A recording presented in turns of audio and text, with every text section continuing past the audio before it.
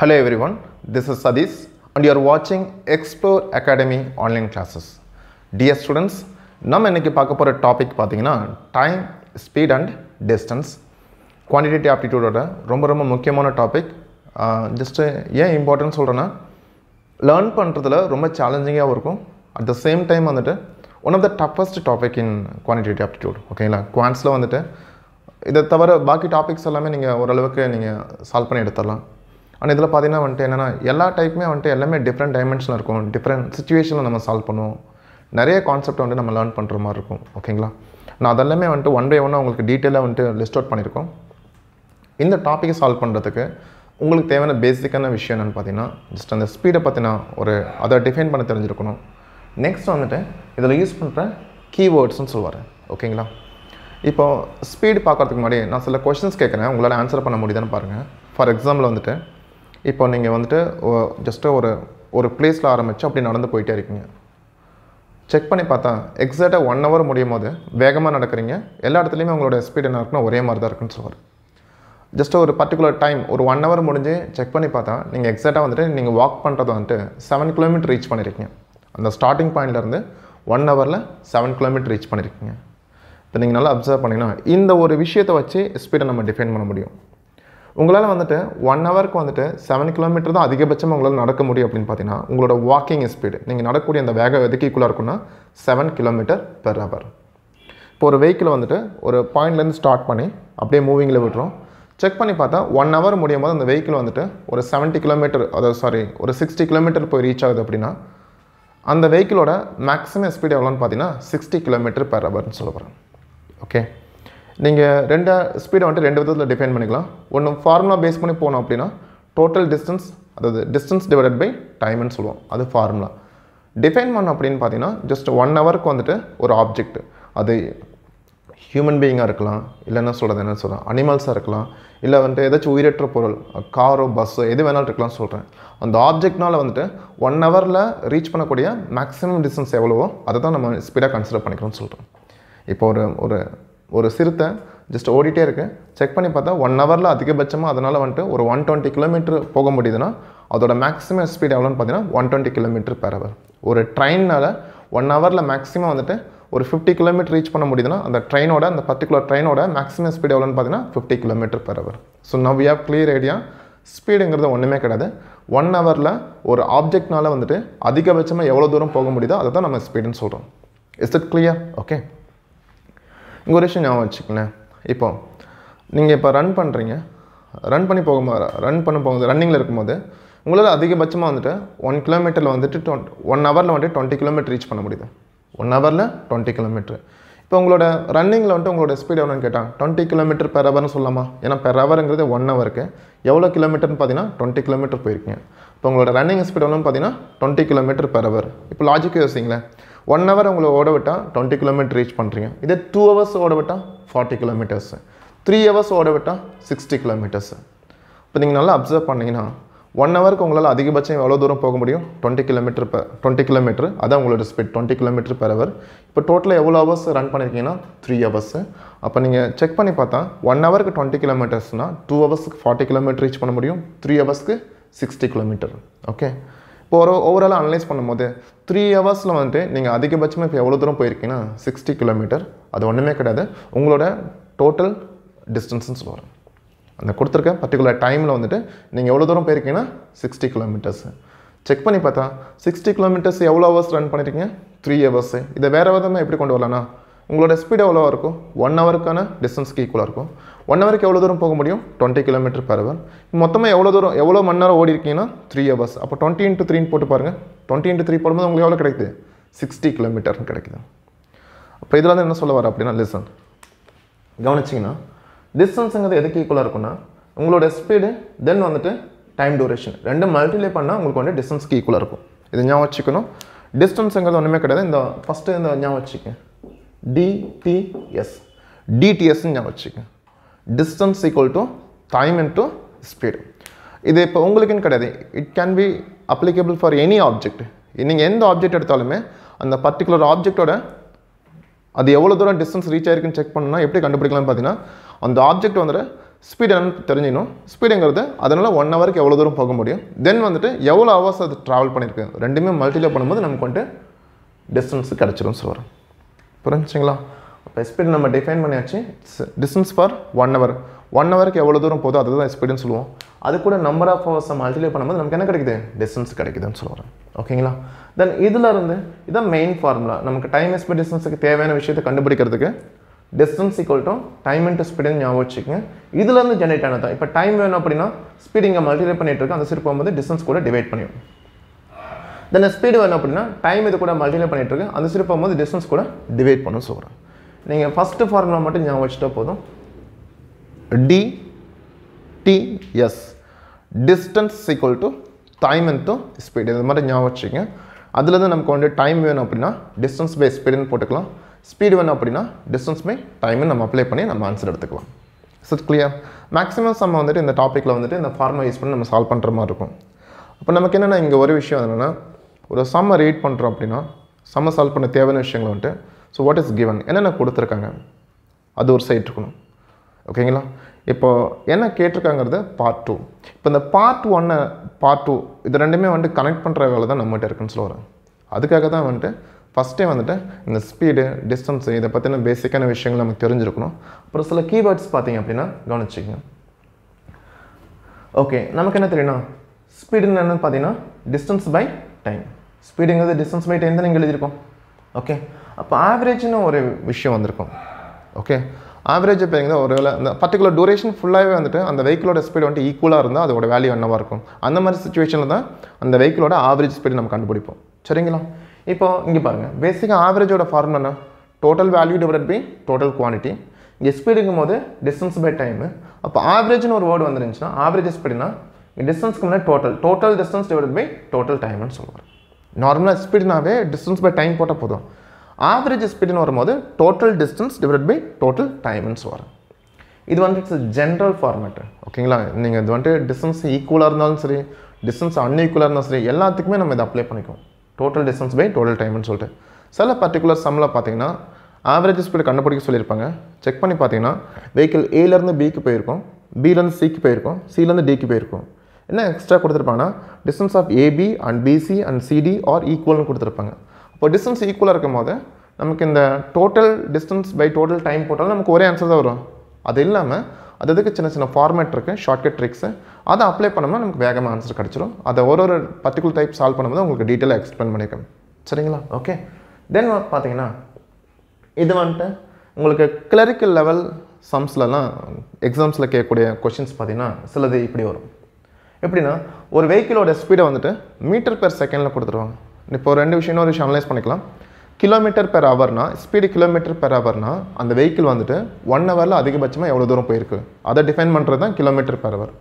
அதே இந்த வெஹிக்கிள்னால வந்துட்டு 1 செகண்ட்ஸில் வந்துட்டு எவ்வளோ தூரம் போயிருக்கோ, எவ்வளோ மீட்ரு போயிருக்கோ அந்த ஸ்பீட் எப்படி டிஃபைன் பண்ணுவோம் அப்படின்னா மீட்டர் பெர் செகண்ட். பெர் செகண்ட்னா 1 செகண்ட்னு அர்த்தம். அதே மாதிரி பெர் ஹவர்னா 1 ஹவர்லன்னு அர்த்தம். இப்போ நமக்கு என்ன கொடுத்துருப்பாங்கன்னா ஒரு வெஹிக்கிளோட ஸ்பீடை வந்துட்டு மீட்டர் பெர் செகண்டில் கொடுத்துருவாங்க. மீட்டர் பெர் செகண்ட் அதாவது வந்துட்டு என்னென்னா இப்போ ஒரு 10 செகண்ட்ஸுக்கு வந்துட்டு ஒரு 15 மீட்ரு போகுது அப்படின்னா இதே வெஹிக்கிள் வந்துட்டு 1 ஹவரில் எவ்வளோ தூரம் போகுமோ அதாவது அதோட ஸ்பீடு வந்துட்டு கிலோமீட்டர் பெர் ஹவராக இருக்கும். அப்போ நமக்கு வந்துட்டு என்னென்னா டீட்டெயிலாக நம்ம சால்வ் பண்ணிட்டு இருக்கோம்னா ஒரு ஃபார்மேட் இருக்குது. ஸ்பீடு வந்துட்டு மீட்டர் பெர் செகண்டில் கொடுத்துருக்காங்கன்னா அதை கிலோமீட்டர் பெர் ஹவராக கன்வெர்ட் பண்ணுறதுக்கு metre per செகண்ட்லேருந்து kilometre per ஹவராக convert பண்ணுறதுக்கு இட்ஸ் வெரி சிம்பிள். எப்படி வந்துட்டு பர்சன்டேஜில் வந்துட்டு ஃப்ராக்ஷனை பர்சன்டேஜாக மல்டிலே கன்வெர்ட் பண்ணணும், 100ஆல் மல்டிலே பண்ணணுமா? அதே மாதிரி வந்துட்டு பர்சன்டேஜ் வந்துட்டு ஃப்ராக்ஷனை கன்வெர்ட் பண்ணுறதுக்கு 100ஆல் டிவைட் பண்ணுமா? சேம் அதே மாதிரி வந்துட்டு மீட்டர் பெர் செகண்ட் வந்துட்டு கிலோமீட்டர் பெர் ஹவராக கன்வெர்ட் பண்ணுறதுக்கு என்ன பண்ண போகிறோம்? It's very simple. நமக்கு என்ன டேட்டா கொடுத்துருக்காங்களோ அதை வந்துட்டு 18/5ஆல் மல்டிலே பண்ணால் போதும். 18/5ஆல் மல்டிலே பண்ணால் போதும். ஃபார் எக்ஸாம்பிள் பாருங்களேன், the speed of the car is 10 meter per second. The speed of the car is 10 meter per second. Then what will be the speed of the car in kilometer per hour னு கொடுத்துட்டு 4 option கொடுத்துருப்பான். இப்போ நம்ம என்ன பண்ணணும்னா so we are given a speed in terms of meter per second கொடுத்துருக்காங்க. இப்போ kilometre per ஹவரில் மாற்றோம்னா இட்ஸ் ட்ரிக் என்னென்னா 18/5ஆல் மல்டிலே பண்ணால் போதும். அப்போ 10 × 18/5 போடும்போது லிசன் இந்த 5 வந்துட்டு இந்த 10ல் 2 டைம்ஸ். அப்போ 2 × 18 36. அப்போ அந்த 36 எப்படி கிடச்சிருக்குன்னா இருக்கிற கிவன் டேட்டா வந்துட்டு 18/5ஆல் மல்டிலே பண்ணும்போது தான் 36 கிடச்சிருக்கு. அப்போ நீங்கள் இப்போ கன்வெர்ட் பண்ணி முடிச்சதுக்கப்புறம் அந்த ஸ்பீட் எதில் இருக்கும்? கன்ஃபார்மாக வந்துட்டு மீட்டர் பெர் செகண்டில் இருக்காது. Before conversion, it was in meter per second. After conversion, it will be in kilometer per hour. இப்போ இந்த 36 எதில் நீங்கள் சொல்லணும்னா கிலோமீட்டர் பெர் ஹவரில் தான் சொல்லணும். ஏன்னா நம்ம வந்துட்டு இன்டூ 18/5 அப்ளை பண்ணியாச்சுன்னு சொல்கிறோம். இதே மாதிரி உல்ட்டாக வந்துட்டு ஒரு வெஹிக்கிளோட ஸ்பீடை வந்துட்டு கிலோமீட்டர் பெர் ஹவரில் கொடுத்துருவாங்க. அதோட ஸ்பீடை வந்துட்டு மீட்டர் பர் செகண்டில் கேட்டிருப்பாங்க. For example, a train is moving at the rate of 72 km per hour. The speed of the train is 72 km per hour. What will be the speed of the train in meter per second கேட்டிருப்பாங்க. It's very simple. இது வந்துட்டு problems on ட்ரெயின்ஸில் வந்துட்டு வேறு logical அப்ரோச்சில் நாங்கள் solve பண்ணியிருப்போம். அந்த video பார்க்கும்போது உங்களுக்கு ஐடியா கிடைக்கும். சப்போஸ் இப்போதைக்கு வேணுன்னா ஒரு வெஹிக்கிளோட ஸ்பீடு வந்துட்டு மீட்டர் பர் செகண்டில் கிலோமீட்டர் பெர் ஹவரில் கொடுத்துருக்காங்கன்னா அதை மீட்டர் பர் செகண்டில் மாற்றணும் அப்படின்னா நீங்கள் ஃபஸ்ட்டு 18/5 மல்டிப்ளை பண்ணீங்கன்னா அதோட ரெசிப்ரோக்கல் 5/18 மல்டிப்ளை பண்ணுங்கன்னு சொல்கிறேன். 5/18 மல்டிப்ளை பண்ணுங்கள். இப்போ 72 × 5/18 போடும்போது எனக்கு பார்த்தீங்கன்னா 18 இதில் வந்துட்டு 4 times 4 5 20 metre per seconds. Okay, இப்போ நீங்கள் ஒரு விஷயம் இதை ஞாபகம் வச்சுக்கிறது எப்படி சார் ஞாபகம் வச்சுக்கிறேன்னா இட்ஸ் வெரி சிம்பிள். கவனிச்சிக்கங்க. உங்களுக்கு கிலோமீட்டர் பெருசா மீட்ரு பெருசா பேசிக்காக கேட்குறேன். கிலோமீட்டர் பெருசா மீட்ரு பெருசா? கிலோமீட்டர் தானே பெருசு. ஓகே, அப்போ நீங்கள் என்ன பண்ணுறீங்கன்னா இந்த ஃப்ராக்ஷன் இருக்கு இல்லைங்களா, ஆக்சுவலாக 18,5ன்னு வச்சுக்கலாம். நீங்கள் வந்துட்டு அதாவது மீட்ரு பர் செகண்ட்லேருந்து கிலோமீட்டர் பெர் ஹவருக்கு மாற்றுறீங்கன்னா ஸ்மாலஸ்ட்லேருந்து ஹையஸ்ட்டு கொண்டு போகிறீங்களா? அப்போ ஸ்மாலஸ்ட்லேருந்து ஹையஸ்ட்டு கொண்டு போகும்போது ஸ்பீடோட வேல்யூ வந்துட்டு ஸ்மாலஸ்ட்லேருந்து ஹையஸ்ட்டு கொண்டு போகும்போது எனக்கு நியூமரேட்டரில் என்ன வேல்யூ வருமா? அதாவது நீங்கள் ஃபைனலாக உங்களுக்கு எதில் இருக்கணுமோ அப்படி பார்த்துக்கங்க. இப்போ ஃபைனலாக எனக்கு எதில் இருக்கணும்? ஸ்பீடோட வேல்யூ வந்துட்டு ஹையஸ்ட், அதாவது கிலோமீட்டர் பெர் ஹவரில் இருக்குன்னா அந்த 18 இருக்கிற ரெண்டு வேல்யூ தான் 18,5 இருக்குது. அப்போ 18/5 போட்டுங்கன்னு சொல்லுவோம். இப்போ பாருங்களேன், இதே வந்துட்டு கிலோமீட்டர் பெர் ஹவர்லேருந்து மீட்டர் பர் செகண்டுக்கு இப்போ பார்த்தீங்கன்னா ஹையஸ்ட்லேருந்து நம்ம லோயஸ்ட்டு கொண்டு போகிறோம். ஹையஸ்ட்லேருந்து லோயஸ்ட்டு கொண்டு போகிறோம். நீங்கள் ஃபைனலாக உங்களோட ஸ்பீடு எதில் வேணும்? லோயஸ்ட்டில் வேணும். அப்போ என்ன எதில் ஹையஸ்ட் வேணும்? உங்களோட ஸ்பீடு வந்துட்டு ஹையஸ்ட்டில் வேணும் அப்படின்னா அந்த இருக்கிற கிவன் வேல்யூ வந்துட்டு ஹையஸ்ட் நம்பரை நியூமினேட்டர்லையும் இன்னொரு நம்பரை டினாமினேட்டர்லையும் கொண்டு வந்துருங்க. இப்போதைக்கு இப்படி மட்டும் ஞாபகம் வச்சுக்கோங்க. உங்களுக்கு ரிசல்ட் வந்துட்டு ஹையஸ்ட் வேல்யூவில் வேணும்னா இந்த ஹையஸ்ட் நம்பரை நியூமினேட்டரில் வச்சுக்கோங்க. அப்போ ஆட்டோமேட்டிக்காக இந்த நம்பர் டினாமினேட்டர் போயிடும். இங்கே பார்த்தீங்கன்னா நான் வந்துட்டு கிலோமீட்டர் பெர் ஹவரை வந்துட்டு மீட்டர் பர் செகண்ட் கன்வெர்ட் பண்ணியிருக்கேன். அப்போ எனக்கு இருக்கிற வேல்யூ வந்துட்டு எதில் இருக்குது? லோயஸ்ட்டில் இருக்குன்னா இப்போ அந்த லோயஸ்ட் வேல்யூ டினாமினேட்டர் வச்சுக்கேன். ரிமைனிங் வந்துட்டு ஹையஸ்ட் வந்துட்டு லோயஸ்ட் வந்துட்டு நியூமினேட்டரில் வச்சுருங்கன்னு சொல்லுவாங்க. அப்போ இன்னொரு வேல்யூ வந்துட்டு டினாமினேட்டருக்கு போயிடும்னு சொல்லுவாங்க. உங்களுக்கு டவுட்டாக இருந்துச்சுன்னா இப்போ வந்துட்டு கிலோமீட்டர் பெர் ஹவர்லேருந்து மீட்டர் பர் செகண்டுக்கு போனால் ஃப்ரம் பிக்கஸ்ட் டு ஸ்மாலஸ்ட்டு இப்போ 5/18. மீட்டர் பர் செகண்ட்லேருந்து கிலோமீட்டர் பெர் ஹவர்னு போனால் ஸ்மாலஸ்ட் டு ஹையஸ்ட்டு அப்போ 18/5ன்னு சொல்லுவாங்க. இது ஞாபகம் வச்சுக்கலாம். இது நிறைய சம் சால்வ் பண்ணும்போது இது அப்படியே உங்களுக்கு மைண்டில் ஸ்டோர் ஆயிரும். இருந்தாலுமே இப்படி இதுக்கு நீங்கள் ஞாபகம் வச்சுக்கோங்க. சரிங்களா? இந்த பேசிக் ஐடியா தெரிஞ்சு அப்படின்னா இதுதான் நமக்கு வந்துட்டு என்னென்னா ஒரு சம்மை சால்வ் பண்ணதுக்கப்புறம் நம்ம இந்த ஃபார்மேட்டை 1 by 1 யூஸ் பண்ணி தான் நம்ம ஆன்சர் எடுக்கிறோம். ஓகேங்களா? இதில் மெயினாக பார்த்தீங்கன்னா டைம் ஸ்பீட் டிஸ்டன்ஸில் வந்துட்டு மெயினாக 3 கேட்டகரி தான். Time, speed, distance. ஆனால் 3 கேட்டகரியை வச்சு ஜஸ்ட் 1 by 1 மெர்ஜ் பண்ணி டிஃப்ரெண்ட் சுச்சுவேஷனில் வந்துட்டு அவங்க கொஷின்ஸாக ஜென்ரேட் பண்ணியிருப்பாங்க. அதை நம்ம ப்ராப்பராக வந்துட்டு அனலைஸ் பண்ணி அண்டர்ஸ்டாண்ட் பண்ணி என்ன கொடுத்துருக்காங்க என்ன கண்டுபிடிக்கணும். ஜஸ்ட் இதுக்கு நம்ம என்ன ஸ்ட்ராட்டஜி யூஸ் பண்ணுங்கிறத ப்ராப்பராக வந்துட்டு அது பிரிட்ஜ் பண்ணணும்னு சொல்கிறோம். கொடுத்துருக்கிறதுக்கும் கேட்டிருக்கிறதுக்கும் ப்ராப்பராக உங்களுக்கு பிரிட்ஜ் பண்ண தெரிஞ்சுன்னா ஈஸியாக நம்ம ஆன்சர் எடுத்துக்கலாம். சரிங்களா? அது என்ன சொல்கிறது, இது த்ரூ கான்செப்ட் மூலிமா உங்களுக்கு வராது. இந்த மாதிரி டிஃப்ரெண்ட் டைப்ஸ் ஆல்மோஸ்ட் ஒரு 20 டிஃப்ரெண்ட் டைப்ஸ் இருக்குது.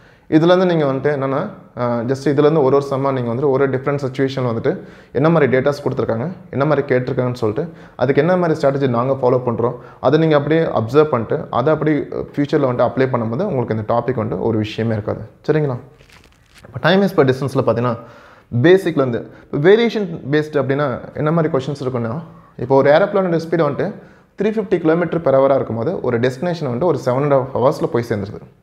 When the speed of the plane is 350 km/h, it reached its destination in 7.5 hours. அதே ஸ்பீடு சப்போஸ் 500 km/h இருந்துச்சுன்னா எவ்வளோ டைம் எடுத்துக்குன்னு கேட்டிருப்பாங்க நமக்கு. So we have basic idea. Speed increase ஆச்சுன்னா ஆட்டோமேட்டிக்காக டைம் ரெடியூஸ் ஆகும் இல்லைங்களா? அந்த வேரியேஷன் கான்செப்ட் வச்சு டிஃப்ரெண்ட் கொஷின் வந்துட்டு இதில் நம்ம சால்வ் பண்ணுவோம். புரிஞ்சுங்களா? நான் ஆல்ரெடி சொன்ன மாதிரி தான் ஆவரேஜ் ஸ்பீடு கண்டுபிடிக்கிறதுக்கு வந்துட்டு ஜென்ரல் ஃபார்மேட் என்னென்னு பார்த்தீங்கன்னா total distance by total time தான். பட் ஒரு பர்டிகுலர் சுச்சுவேஷனில் வந்துட்டு டிஸ்டன்ஸ் ஈக்குவல்னு கொடுத்துருவாங்க. அந்த மாதிரி சுச்சுவேஷனில் வந்துட்டு இந்த மாதிரி இந்த ஃபார்முலா யூஸ் பண்ணாமல் அதுக்கு தனி ஃபார்மேட் இருக்குது. அந்த ஃபார்மேட்டை யூஸ் பண்ணி நம்ம சால்வ் பண்ணுவோம். அது பார்த்தீங்கன்னா டிஸ்டன்ஸ் ஈக்குவலாக இருந்துச்சுன்னா சப்போஸ் டிஸ்டன்ஸ் அன்ஈக்குவலாக இருக்கும்போது அதுக்கு எப்படி ஆவரேஜ் ஸ்பீடு கண்டுபிடிக்கிறது? தென் ஆவரேஜ் ஸ்பீடும் கொடுத்துருவாங்க டைம் டியூரேஷன் கொடுத்துருவாங்க, அதை வச்சு எவ்வளோ தூரம் போயிருப்பாங்கன்னு கேட்டிருப்பாங்க. What is the total distance of the ஜேர்னின்னு கேட்டிருப்பாங்க. அது வந்துட்டு டிஸ்டன்ஸ் இந்த கேட்டகரியில் சால்வ் பண்ணும். தென் பார்த்தீங்க அப்படின்னா டோட்டல் டைம் கொடுத்துட்டு டோட்டல் டிஸ்டன்ஸ், அதாவது என்னென்னா பாயிண்ட் ஏலேருந்து பிக்கு ஒரு ஸ்பீடில் வந்திருப்பாங்க, பியிலேருந்து ஏக்கு ஒரு ஸ்பீடில் போயிருப்பாங்க. செக் பண்ணி பார்க்கும்போது ஏலேருந்து பிக்கு வந்துட்டு அகைன் பிலேருந்து ஏக்கு போகிற ஓவரால் டைம் டோட்டல் டைம் கொடுத்துருவாங்க. அதை வச்சு நம்ம என்ன கண்டுபிடிக்கணும், டோட்டல் டிஸ்டன்ஸ் நம்ம கண்டுபிடிக்கிற மாதிரி இருக்கும். புரிஞ்சுக்கலாம். தென் இது பார்த்தீங்கன்னா ரொம்ப interesting fraction of the speed. இப்போ நீங்கள் எப்பயும் போல் நார்மல் ஸ்பீடில் போனீங்கன்னா ஒரு பர்டிகுலர் ரெகுலராக நீங்கள் ரீச் பண்ணுற ப்ளேஸ் வந்துட்டு கரெக்டாக ரீச் பண்ணிடுவீங்க. செக் பண்ணி பார்த்தா நீங்கள் நார்மலாக போக வேண்டிய ஸ்பீட்லேயே வந்துட்டு இப்போ 3/4 அந்த இதில் தான் போகிறீங்க. இப்போ நார்மலாக போகிற ஸ்பீடில் எப்பயும் போல் யூஸ்வலாக போனீங்கன்னா அந்த எப்பயும் போல் ரீச் பண்ணுற அந்த ப்ளேஸ்க்கு வந்துட்டு கரெக்டான டைம் போய் சேர்ந்துக்கலாம். இப்போ நம்ம ஒரிஜினல் ஸ்பீட்லேயே நம்ம ஒரிஜினல் ஸ்பீடு போக கிடையாது, 3/4 ஆஃப் ஒரிஜினல் ஸ்பீடு. ஃப்ராக்ஷனுங்கும் போது நம்ம ஸ்பீட் என்ன பண்ணுறோம், ரெடியூஸ் பண்ணிடுறோம்னு அர்த்தம். ரெடியூஸ் பண்ணும்போது ஆட்டோமேட்டிக்காக என்ன ஆகிரும், டைம் இன்க்ரீஸ் ஆகும். டைம் இன்க்ரீஸ் ஆகும்போது என்ன ஆகும், அந்த இடத்துக்கு போய் சேரும்போது லேட்டாக போய் சேருவோம். அந்த லேட்டாக 10 நிமிஷம் லேட்டாக இல்லை 5 நிமிஷம் லேட்டாக 8 நிமிஷம் லேட்டாக அந்த டீட்டெயில் கொடுத்துருப்பாங்க. ஒருத்தரோட நார்மல் ஸ்பீடில் போகாமல் 3/4 5/7 1/5 அந்த மாதிரி ஸ்பீடில் போகும்போது 20 மினிட்ஸ் லேட் ஆகிறாரு, 15 மினிட்ஸ் லேட் ஆகிறாரு. இந்த மாதிரி சுச்சுவேஷனில் வந்துட்டு அவர் யூஸ்வலாக அந்த இடத்துக்கு போகிறதுக்கு எவ்வளோ டைம் எடுத்துக்குவார், அந்த மாதிரி விஷயம் வந்துட்டு இங்கே நம்ம பார்த்துருப்போம். தென் வந்துட்டு ஸ்டாப்பேஜ் வித்தவுட் ஸ்டாப்பேஜில் என்னென்னு பார்த்தீங்கன்னா ஒரு வெஹிக்கிள் இருக்கும். அந்த வெஹிக்கிள் பார்த்தீங்கன்னா டோட்டல் ஜேர்னியில் வந்துட்டு எங்கேயுமே ஸ்டாப் பண்ணாமல் நான் ஸ்டாப்பாக வந்துச்சு அப்படின்னா அதோட ஸ்பீடு வந்துட்டு ஃபார் எக்ஸாம்பிள் 70 கிலோமீட்டராக இருக்கும். ஒரு ஸ்டாப்லேயும் ஸ்டாப் பண்ணி வருது அப்படின்னா அதோட ஸ்பீடு வந்துட்டு 65 கிலோமீட்டர் அந்த மாதிரி சொல்லியிருப்பாங்க. இது புரிஞ்சுங்களா? ஓகே. ஜஸ்ட் அந்த மாதிரி சுச்சுவேஷன் என்ன கேட்டிருப்பாங்கன்னா ஜஸ்ட் என்னென்னா பெர் ஹவருக்கு வந்துட்டு மொத்தமாக எவ்வளோ டைம் வந்துட்டு அந்த ஸ்டாப்பேஜுக்காக யூஸ் பண்ணியிருப்பாங்க, ரெஸ்ட்டுக்காக யூஸ் பண்ணியிருப்பாங்க, அந்த மாதிரி கொஸ்டின் கேட்டிருப்பாங்க. அது வந்துட்டு நம்ம இந்த டாபிக் இந்த கேட்டகரியில் பார்ப்போம்.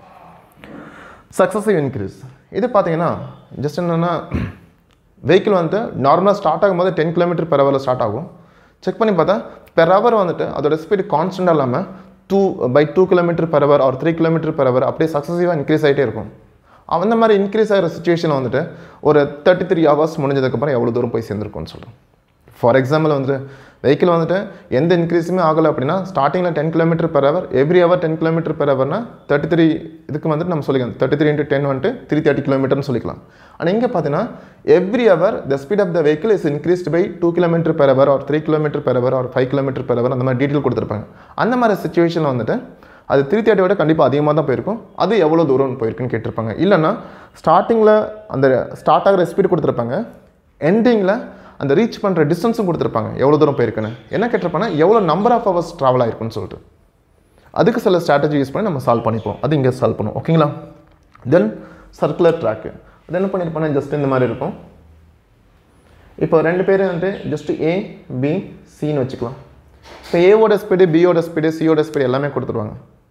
என்ன கேட்டிருப்பாங்க அப்படின்னா ஒரு பர்டிகுலர் டைம் முடிஞ்சதுக்கப்புறம் எவ்வளோ நம்பர் ஆஃப் டைம்ஸ் வந்துட்டு அவங்க மீட் பண்ணியிருப்பாங்க அந்த மாதிரி கேட்டிருப்பாங்க. அது நம்ம வந்துட்டு இந்த கேட்டகரியில் சால்வ் பண்ணுவோம். சரிங்களா? தென் தீப் அண்ட் போலீஸ்மேன் ஜஸ்ட்டு பார்த்தீங்கன்னா ஃபஸ்ட்டு இப்போ தீப் இங்கே இருக்கான போலீஸ் இங்கே இருக்கார் அப்படின்னு பார்த்தீங்கன்னா ஃபஸ்ட் இவங்க பார்க்கும்போது இவங்க 2 பேத்துக்கான டிஸ்டன்ஸ் வந்துட்டு ஒரு 200 மீட்டர் இருக்கும். போலீஸோட ஸ்பீடு பார்த்தீங்கன்னா 10 கிலோமீட்டர் பெர் ஹவர் இருக்கும். தீப்போடது வந்துட்டு ஒரு 7 கிலோமீட்டர் பெர் ஹவர் இருக்கும். செக் பண்ணி பார்த்தா போலீஸோட ஸ்பீடு வந்து தீப்போட அதிகமாக இருக்கு இல்லைங்களா? கண்டிப்பாக ஏதோ ஒரு சுச்சுவேஷனில் பிடிச்சிருவாரு. அந்த இவனை தீப்பை வந்துட்டு ஆல்ரெடி 200 மீட்டர் கேப்பில் இருக்க தீப்பை வந்துட்டு ஓடி பிடிக்கிறதுக்கு கேட்ச் பண்ணுறதுக்கு வந்து எவ்வளோ டைம் எடுத்துப்பார், இல்லை அந்த டைமில் வந்துட்டு அந்த என்ன சொல்கிறது அந்த எவ்வளோ டைம் எடுத்துக்காரு, இல்லை இவர் பிடிக்கிற டைமில் வந்து தீப்பி எவ்வளோ தூரம் ஓடி இருப்பான். அந்த மாதிரி டிஃப்ரெண்ட் கொஸ்டின்ஸ்க்கு வந்து 2-3 டிஃப்ரெண்ட் கொஸ்டின்ஸ் இருக்குது. அது வந்துட்டு நம்ம இங்கே பார்ப்போம். புரிஞ்சுங்களா? Meet in same direction opposite டைரக்ஷனுங்கிறது ஒரு ட்ரெயின் ஸ்டேஷன் ஏ ஸ்டேஷன் பின்னு வச்சுக்கலாம். ஸ்டேஷன் ஏல காலை ஒரு 10 o'clock ஒரு ட்ரெயின் கிளம்புது. அதே ஸ்டேஷனில் வந்து 11:30 மார்னிங் இன்னொரு ட்ரெயின் கிளம்புது. இப்போ ஜஸ்ட் ஏ வந்துகிட்டே இருக்குது அப்படின்னா ஜஸ்ட் ஏவை வந்துட்டு அந்த ஃபஸ்ட் ட்ரெயின் வந்துகிட்டே இருக்குன்னா செகண்ட் ட்ரெயின் வந்து லேட்டாக கிளம்புறது வந்து ரொம்ப வேகமாக வருது. அது வந்துட்டு இந்த ஃபஸ்ட் ட்ரெயின் வந்துட்டு எந்த இடத்துல மீட் பண்ணும், எவ்வளோ டிஸ்டன்ஸில் மீட் பண்ணும், புரிஞ்சுலாம் எவ்வளோ டைம் முடிஞ்சு மீட் பண்ணும். அந்த மாதிரி டிஃப்ரெண்ட் கொஸ்டின்ஸ்க்கு வந்துட்டு சேம் டைரக்ஷனில் பார்ப்போம். அதே மாதிரி ஆப்போசிட் டைரக்ஷன் பார்த்தீங்கன்னா ஸ்டேஷன் ஏலேருந்து ஒரு ட்ரெயின் கிளம்பும் ஸ்டேஷன் பியிலேருந்து. ஃபார் எக்ஸாம்பிள் டெல்லி பாம்பேன்னு வச்சுக்கலாம். டெல்லியிலேருந்து வர ட்ரெயினோட ஸ்பீடு கொடுத்துருவாங்க 70 கிலோமீட்டர் பெர் ஹவர்னு. பாம்பேலேருந்து 80 kilometre per ஹவர்லேருந்து.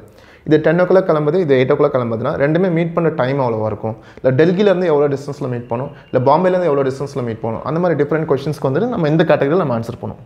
தென் ரேஷியோ பேஸ்ட்டு பார்த்திங்க அப்படின்னா உங்களுக்கு வந்துட்டு ஒரு 3 to 4 வெஹிக்கிளோட ஸ்பீடோட ரேஷியோ கொடுத்துருவாங்க. அதை பேஸ் பண்ணி அதோட டைம் ரேஷியோ நம்ம கண்டுபிடிக்கிற மாதிரி இருக்கும். புரிஞ்சுலாம்? டைம் ரேஷியோ கண்டுபிடிக்கிற மாதிரி இருக்கும். இல்லைனா பர்டிகுலர் 2 வெஹிக்கிளோட டைமோட சேவிங்ஸ் கொடுத்துட்டு வேற ஒரு வெஹிக்கிளோட என்ன சொல்கிறது ஸ்பீட் என்னன்னு கேட்டிருக்கலாம், டைம் என்னன்னு கேட்டிருக்கலாம், அந்த மாதிரி சொல்லுவார். இல்லைனா 2 ஆப்ஜெக்ட், ஒரு பஸ்ஸோட ஸ்பீடு ஒரு காரோட ஸ்பீடு அந்த மாதிரிலாம் கொடுத்துட்டு அதுலேருந்து நமக்கு ஒன்று டைம் ரேஷியோ கண்டுபிடிக்கிற மாதிரி இருக்கும். புரிஞ்சுங்களா? ஓகே. வேறு இதெல்லாம் வந்துட்டு இன்னும் டிஃப்ரெண்ட் சுச்சுவேஷன் வந்துட்டு என்னென்னா, ஒரு டாக் இல்லை ஒரு என்ன சொல்கிறது ஒரு ரேபிட், இந்த மாதிரி ரெண்டுத்தோட ஸ்பீட் கொடுத்துருவோம். For every 4 leaps of the talk will be equal to 5 leaps of the rabbit will be ஈக்குவல்னு கொடுத்துருப்பாங்க. அந்த மாதிரி சுச்சுவேஷன் வந்துட்டு அந்த டாக் அண்ட் ரேபிட்டோட அந்த என்ன சொல்கிறது நம்ம வந்துட்டு ஸ்பீடோட ரேஷியோ கண்டுபிடிக்கிற மாதிரி இருக்கும். ஓகேங்களா? அதெல்லாம் நம்ம இங்கே பார்ப்போம்.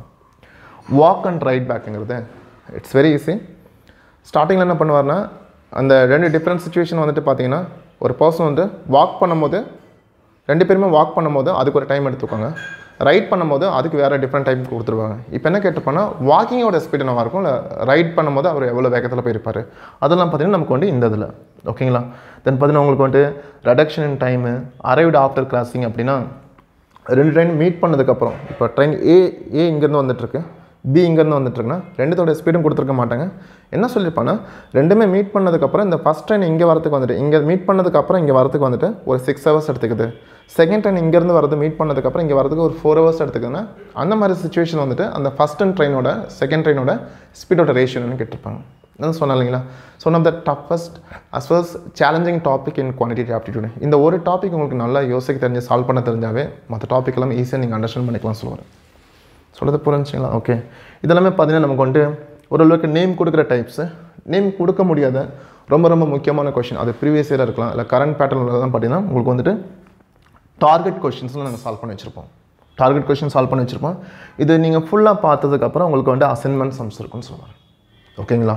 இப்போ இந்த இன்ட்ரடக்ஷனில் பார்த்தீங்கன்னா நமக்கு வந்துட்டு இந்த டாப்பிக்கை சால்வ் பண்ணுறதுக்குன்னா, இந்த டாப்பிக்னா என்ன, இதோட வெயிட்டேஜ் பார்த்தீங்கன்னா ஒரு 2 to 3 கொஷின்ஸ் வரும். உங்களுக்கு வந்து கிளர்க் அண்ட் ஆஃபீஸர் மேக்ஸிமம் எல்லா எக்ஸாம்ஸ்லையுமே இது அவைலபிள் தான் இந்த டாப்பிக்கு.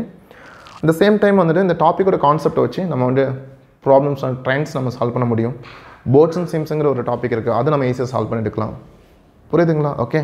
தென் இங்கே பார்த்தீங்கன்னா உங்களுக்கு வந்துட்டு எங்களோட இது உங்களுக்கு ஓரளவு கிளியர் ஐடியா கிடச்சிருன்னு நினைக்கிறேன். ஃபர்தராக உங்களுக்கு லேர்ன் பண்ணுறதுக்கு பார்த்தீங்கன்னா உங்களுக்கு வந்துட்டு எங்களோட ஆப் வந்துட்டு டிஸ்கிரிப்ஷன் அவைலபிளாக இருக்குது. அதை நீங்கள் என்ன சொல்கிறது ஆப் இன்ஸ்டால் பண்ணி பார்த்துட்டு அதில் நிறைய ஃப்ரீ கண்டென்ட் இருக்குது, அதுவும் நீங்கள் பார்த்துக்கலாம்னு சொல்லுவார். ஓகேங்களா? ஆப்பில் பார்த்தீங்கன்னா உங்களுக்கு ஒரு டைப்புமே வந்துட்டு டீட்டெயிலாக வந்துட்டு ஒரு டைப்புக்கு மினிமம் வந்துட்டு 2 to 3 சம்ஸ் வந்து சால்வ் பண்ணியிருப்போம். 1 by 1 டிஃப்ரெண்ட் சம்ஸை சால்வ் பண்ணி உங்களுக்கு புரிகிற மாதிரி ஈஸியாக எடுத்து கொடுத்துருப்போன்னு சொல்லுவார். ஓகேங்களா? நீங்கள் பாருங்கள், உங்களுக்கு இந்த வீடியோ நல்லா இருந்துச்சுன்னா பிடிச்சிருந்துச்சுன்னா ஃபர்தராக என்ன சொல்கிறது அப்டேட்டுக்கு வந்துட்டு சேனலை வந்துட்டு சப்ஸ்கிரைப் பண்ணிக்கோங்க. Okay, thank you so much.